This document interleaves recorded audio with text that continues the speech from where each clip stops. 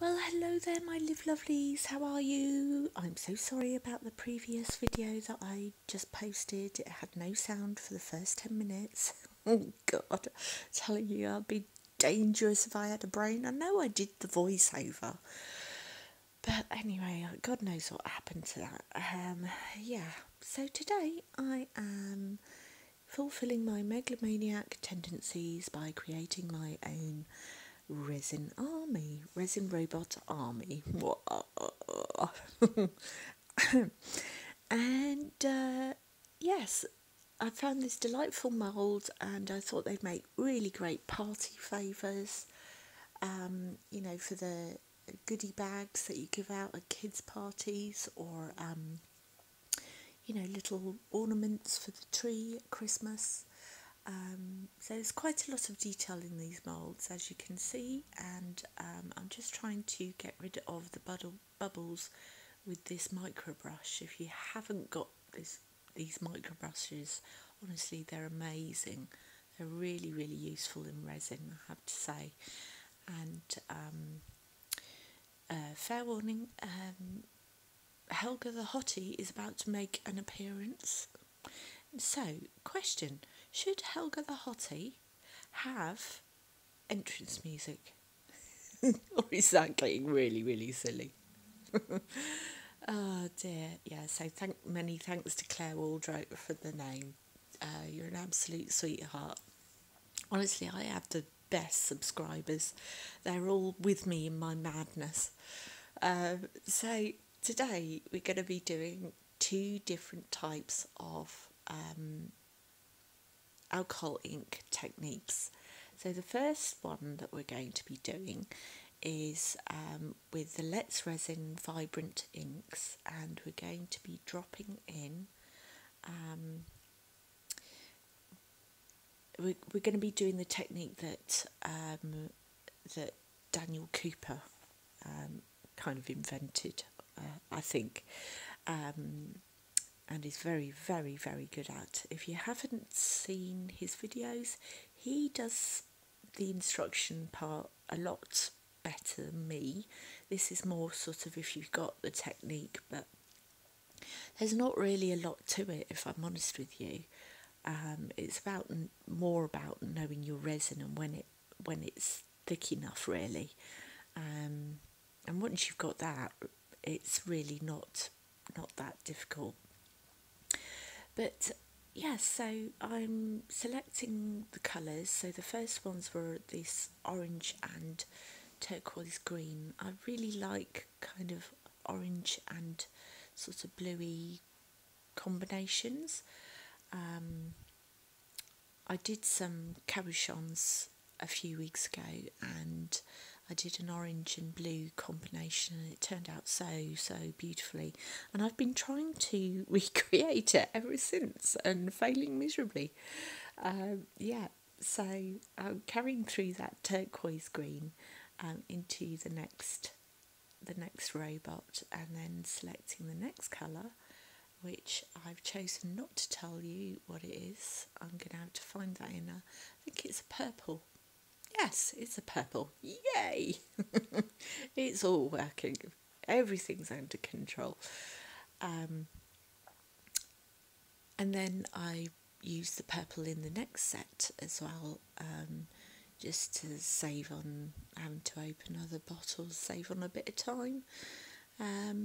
So I kind of wanted an orange and blue, and then kind of a purple and blue, and then a purpley pink, and then I think we go kind of orangey, fiery kind of colours in the last one. And then with this technique, you just wait an hour or so. So this I'm using is Viva Vista Cascade, and honestly it's like water. I don't heat my part A before I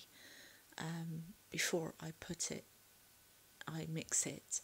I have kind of a heat tool on about half a metre away, and I just really gently heat it as I mix it. I find that that works for me. Yes, and there's very, very few bubbles. So anyway, getting back to what I was saying, my when I do this, I normally have to wait about an hour and a half for Cascade to start thickening up. You may find that that it takes less time because the rate at which resin cures is really dependent on so many things. It's dependent on obviously the type of resin you use, how much you mix up, how long you let it stand and the container it's in, the heat of the room. There's so many factors that will, that will affect how quickly your resin cures up. So I can hear you asking, how do I know when to do my effects? So I will get to that. Be patient. Right, so using the white that comes with the vibrant inks, and it honestly, I was getting so frustrated with this, the amount of times I blimmin' poked it with a pin and the darn thing just would not behave. In the end, I just cut the end off twice and it's still clogging up. It's so annoying. I suspect it's because, the white is a bit heavier, a bit thicker. All whites, I believe, contain titanium dioxide, and as a result it's heavier. Correct me if I'm wrong, please do, but that's what I've found on another video. Anyway, actually I am not doing the blinking Daniel Cooper technique. Honestly, the amount of times I've done the voiceover for this and I'm still getting it wrong. Right, so this is the cloud technique by Miriam's Nature, and so getting the mix of the white right is really your battle here. And so I just mix up a load of white and string it in as thinly as I can. And I think I do the Petri effect technique next. Sorry, honestly, I'm a nightmare. Just why do you listen to me? Just, so annoying. Anyway, yes, so your real battle here is going to be getting the mix of the white right. And really it's trial and error. So you don't want too much, and you want it to look probably a bit like I would say semi-skimmed milk, if that's possible, but just have a go. So you can see here I have waited until it's a bit stringy, so you just put a pokey thing in, and if a string follows it, then you know it's ready. Okie dokie. So that's that technique. Thank goodness that I got to the end. Oh, good grief. Yeah, so I thought you guys would want a close-up, and there's no rhyme nor reason of how I'm actually doing the swirls. I'm just trying to do something slightly different in each, really. So I'm going to leave this complete and utter mess of a voiceover and let you enjoy this, because I think I demold straight away. Could be right at the end. Who knows? I don't know what I'm doing. So I'll leave you to it. Speak to you soon.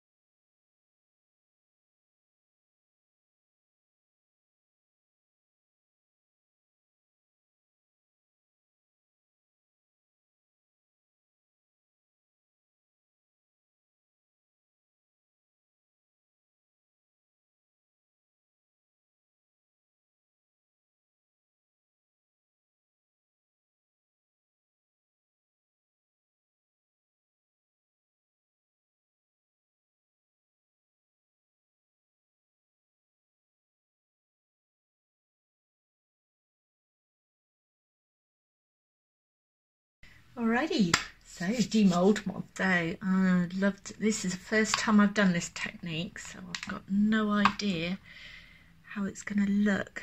Now the problem is that these are obviously matte moulds, so let's see if we can see anything. No, I can't really see anything. That one's not been successful, I don't think. The ink hasn't dropped down. Let's have a look.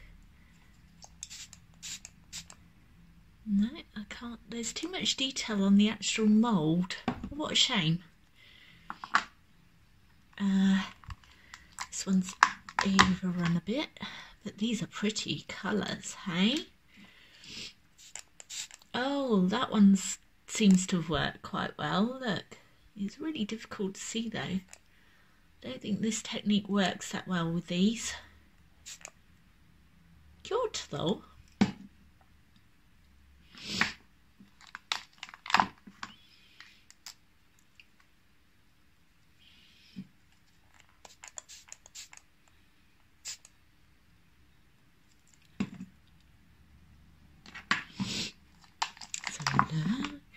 Oh, I love these colours. Very cute, but again, I don't think the mould really shows off the technique very well. But that's okay, it's good to try these things. It's still very, very pretty. So they will need top coating, obviously. And then the last two. Oh, I love these colours. Isn't he lovely and bright? I think this one works the best, actually. Oh, I do love my robots. But I think the Petri dish effect kind of works best with these. Aren't they beautiful? Reminds me of ice cream for some reason. Anyway, thank you for watching. Bye. Hello again. So are you still there? Are you still with me? I hope so. I hope you haven't switched off. But yeah, today I just thought I would show you two different techniques because I really wanted to try to show you how different techniques can work with different moulds. So I'm just sprinkling in some beautiful glitter from Resin Supplies Den, Yvonne Bishop, the glitter queen, and I do spend an awful lot of time sorting these out, so they've got a roughly an equal amount of glitter in each, which I did cut most of it out because no one's got time for that, have they? And again, this time I'm being a bit more adventurous with the colours. I really am into orange and blue at the moment. I don't know why, but the problem is if they mix together, they're not great friends, but they don't mind being next to one another. But with this technique, you're not really swirling, you're just kind of dropping it in and then putting the white.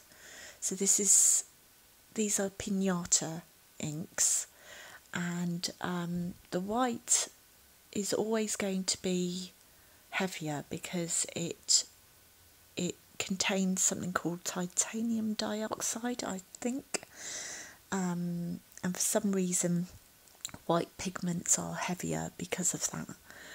Please do correct me if I'm wrong. I've heard it somewhere, can't remember where, haven't done tons of research, so don't take my word for it, do your own research. And here, of course, I'm squeezing the bottle far too much and it's all coming out rather quickly.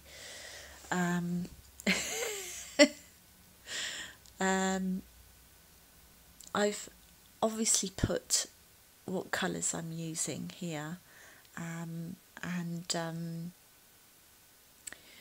yeah, I think you'll see towards the at the end, obviously, what actually happens. I mean, this is dead easy. You just literally pour your resin. You don't have to wait. I think I possibly waited a little bit too long with these. This might have been an afterthought in another pour that I was doing, and it's best to do it when you've just poured, so you've got a thin viscosity resin. You drop your inks and then you drop your white on top, and you can do a few layers. I think I only did one layer just to see what effects I got, and I think I might try with 2 or 3 layers next time to see how they come out. But it's really useful to do these kind of experiments. It is so mindful when you do this. Just watching the inks dance, as Daniel Cooper puts it. Daniel Cooper's got this great channel. He's only just recently joined YouTube, but he's doing phenomenally well. Go and say hi to him and check out his channel. He's a lovely, lovely chap. So you can see here now I've put the Pinata White in a needle tip bottle, and I've just added all of that to the robots. So now I am going to demould, and let's see what effects we get.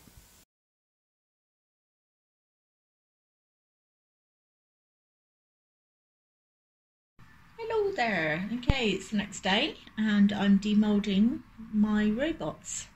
Made a ton of these before. There are some pictures on my Instagram. So I'm hoping I've perfected the technique, but we'll see. Saying that, oh, they're a bit bendy. Are they a bit bendy? I think they'll be alright. Oh, they are a bit bendy. Right, so I'm going to give them, see the white has dropped a bit too far there, and they will need to be top coated, but I think it kind of gives them character. Actually no, the white hasn't dropped, that is the glitter, that is the glitter that has dropped down, but I think it gives it a bit of character actually. Oh, I like them. They are a bit bendy, see? You can see my fingerprints on there.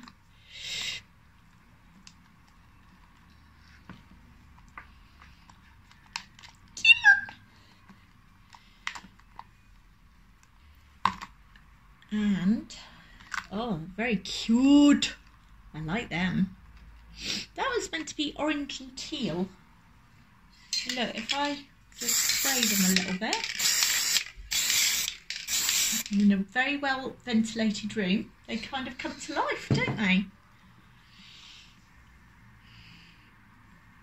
Oh, they're so cute. Look at this guy. See, not a lot has dropped down. Only a little bit, but he's quite cute. Oh, I'm really pleased with him. That blue looks amazing, doesn't it? So that's those two. I'll do these 4 and I'll give them a quick spray. And then I'm going to leave the room.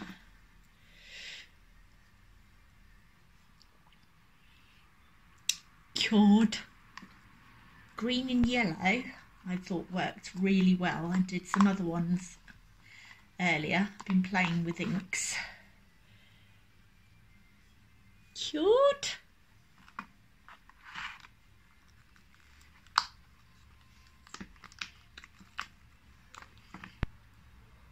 This colour combo seems to be very popular, so at some point, if I decide to have a stall somewhere, there we go, and they're cute. Right, I'll give these a quick spray.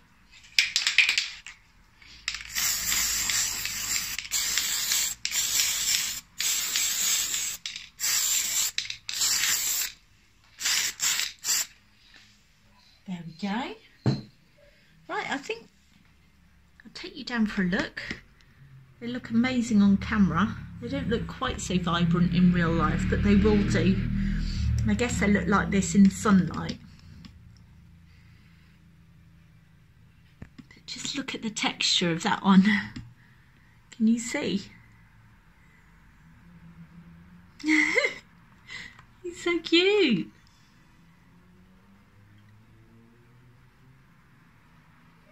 Yeah, I think I possibly waited a little bit too long for before dropping inks. I will have a go again. And these look cool as well, don't they? Interesting colour combo. Thank you very much for watching. Bye.